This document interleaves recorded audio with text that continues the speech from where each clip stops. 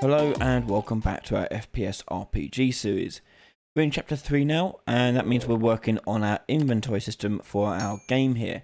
In the previous episode we set up the basics of our inventory system, and in this episode we're going to add the add to inventory function to it. So let's find our inventory system in the component.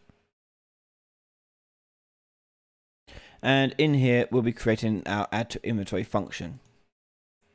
So the way this function is going to work is the inventory, and as I said in the previous episode, the inventory and equipment are two separate things. Okay, we're going to make them two separate things in this game. The inventory is going to store things like crafting materials, currencies, quest items, things of that nature. And some of these things may be able to stack, some won't. So we need to do some checks in that regard to find out how we're going to handle items that can be stacked or can't be stacked. So to add to inventory, we need some information. We need to know what we're adding and how many. So go to add to inventory and click on new parameter. And in here, we're going to add item to be added. And we're going to add another one called quantity.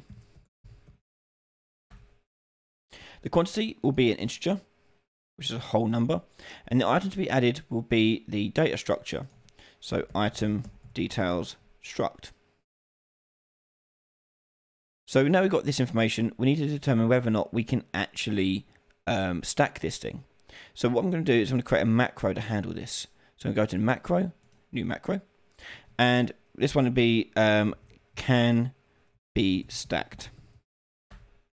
And we're going to have one input and two outputs. The input is going to be an item details struct, so this be item, and the outputs are going to be execute. Sorry, the first one is going to be called can be stacked, and the second one is going to be called can't be stacked. We're also going to want a input as well for the execute here, so just call this in. And I put it above, right at the top there. So we can take the item here and drag this out and break it to get hold of the can be stacked boolean. And this will go into a branch like so. Going into the in, and then true will go into can be stacked, and false will go into can't be stacked. Hit compile. Go back to your add to inventory, and they can drag that macro out. Like so. And like so. So now it's going to go down one or two paths based on whether or not this item that's being added can actually be stacked. We didn't have to put in a macro. We could have just put this same code here. However, we'll be adding to this in time. So it saves us a lot of work if we need to duplicate it over and over and over again. So with the can be stacked, we're going to go down to can't be stacked first of all, because that's the easier one to set up. So for the can't be stacked, we're going to drag our inventory array out, which is get, and from here we're going to get the length and size of it. So whether or not we can actually pick up the item that we've got. So we need to check if this has space. So we're going to go from inventory here and do get length. And we're going to check the length is less than, but not equal to, less than the inventory size. And this will give us a boolean, which we put into a branch. And that will connect up to can't be stacked. So this checks whether or not we have space in our inventory. Now, we could simplify this even further and create this a function or a macro. So we're going to do this as a macro. And this macro is going to be called inventory has space. And that will determine whether or not the inventory has space to be added. Now, because this is a new addition to our, let's go back to here, sorry. Because this is a new, stack rather than adding to an existing one, we don't need to check the quantity. We're not worried about that in this case, because we're adding a whole new stack. So if we do have space, we need to put this into an output. So we can go to outputs, add two executes in here, and we'll do has space, and In fact, we'll do this as, yeah, no, we'll do it as an executes. We'll do it as executes. Has space and has no space. Again, hook up the true and false to this as appropriate. Hit compile, back to add to inventory. So if inventory has space, it'll go up top. If not, it goes down bottom. If it has no space, we're going to put in a return node. And we're going to return here a boolean, which we're going to call successful. Plug that into no space and leave it unticked. Okay, so if it does have space, we need to add it to our inventory. So I'm going to drag out our inventory array, which is get, and then from there we're going to do add and connect that up to the has space. Now the input for this is going to be this item to be added and its quantity. So we're going to drag out from here and choose make. And then the item details is going to be item to be added. Item to be added. And quantity will be quantity. Let's just space this out a bit. Like so. And then we'll do a return node at the end of that for true. So to add an item that is going to be stackable, we need to check our inventory slots and look for where there are spaces and then fill those spaces as we see them. So what I'm going to do is create a new function to handle this. Now the reason why I'm using a function is because I'm going to have a looping function in here which is going to do some calculations and work out the end result at the end there. So a new function here, we're going to do add to stack. And add to stack, we need an input here. We need the item to be added. And we also need the quantity. So integer for quantity, and then item struct for the item to be added. So for this, we're going to drag our inventory array out and do a for each loop in here.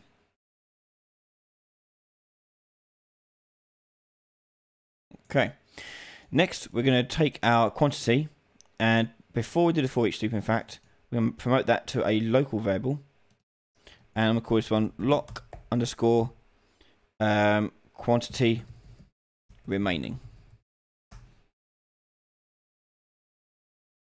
And this thing is going to keep track of how many items we have left to find a slot for.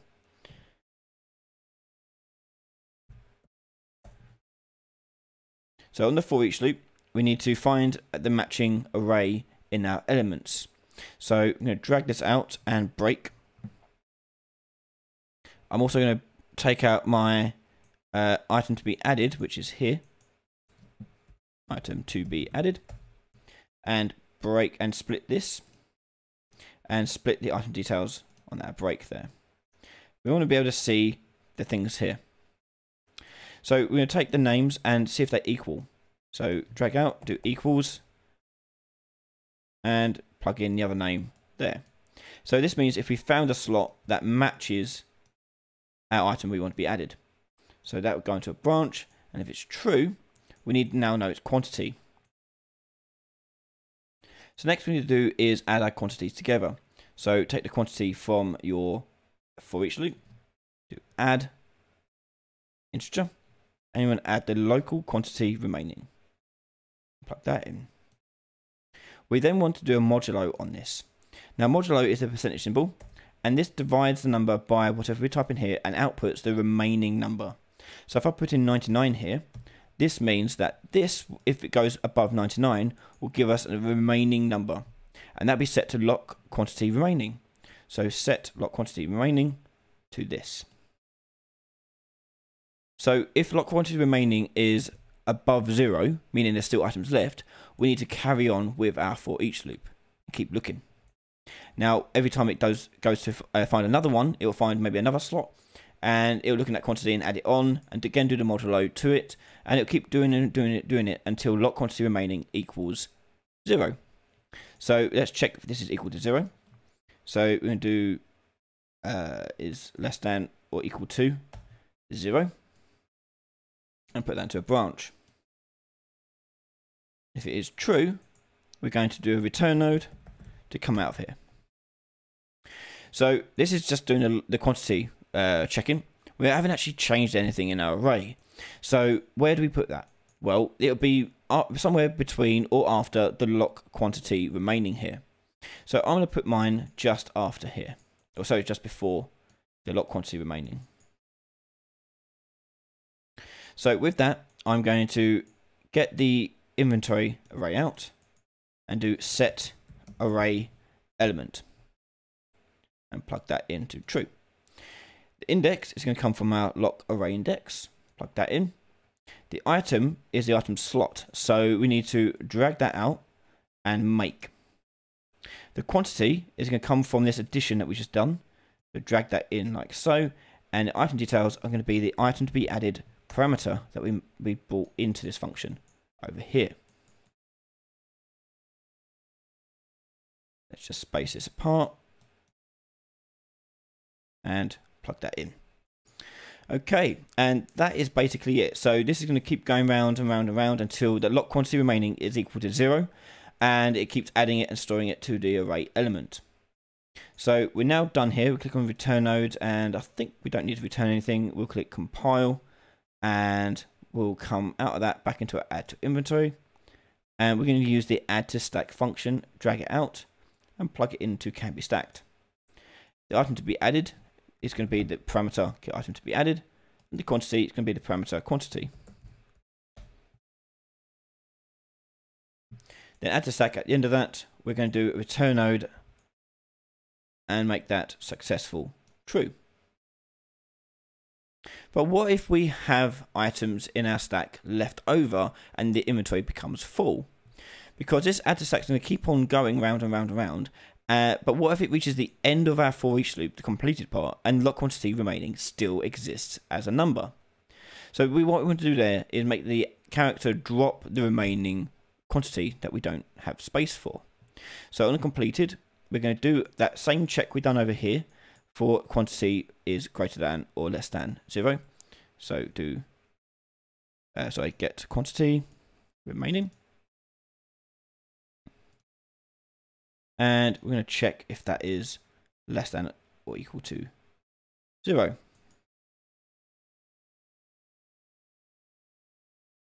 And if it is equal to 0, we're going to make it return like normal over here.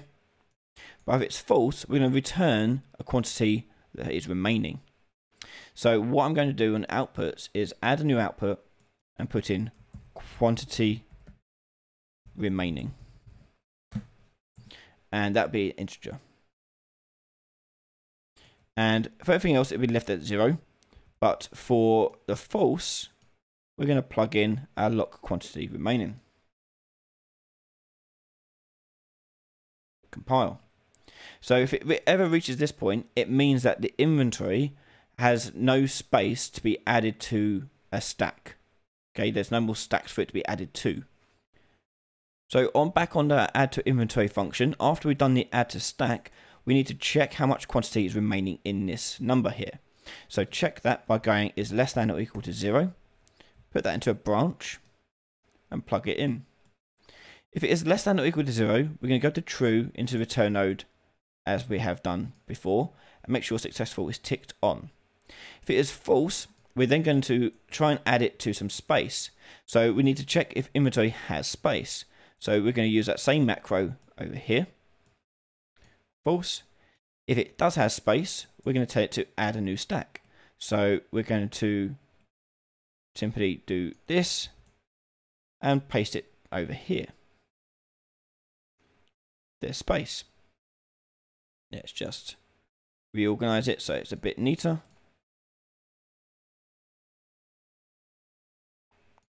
And now go to add. And at the end of that, we'll do return node successful true.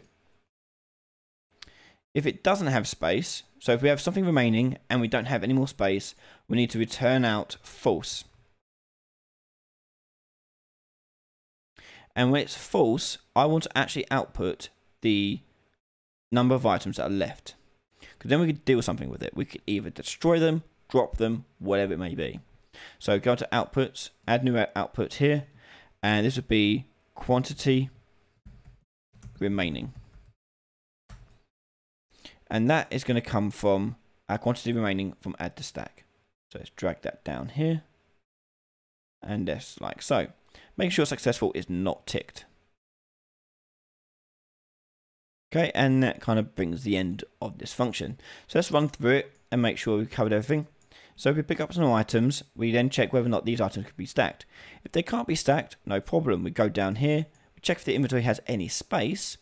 And if we don't have any space, we can say back to the whatever happens to cause this function and say no, we weren't successful, and the quantity remaining will be the quantity that we had. So type in quantity like so. Now if the inventory does have space, it's going to go up and add a new slot to it called quantity and add item to be added and the quantity to it.